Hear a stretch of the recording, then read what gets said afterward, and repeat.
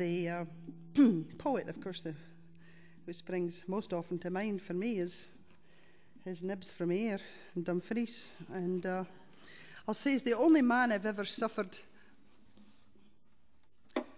physical damage out of Heidzo.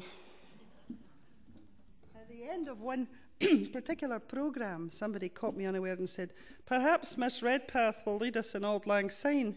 And I had no objection, but I launched in with the first tune off the top of the pile, which was the one I had been learning for the Serge Hovey thing, you see. So I launched in with, "Should old acquaintance be forgot, and never brought to mind, should old acquaintance be forgot, and Auld Lang Syne," which is a lovely tune, obviously a variant one of the other.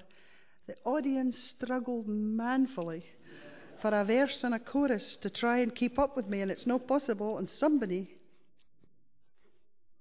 either further up level of righteous indignation or whiskey, or possibly both, said, "That's the wrong tune," put the shoulder in, took me off the microphone and took over.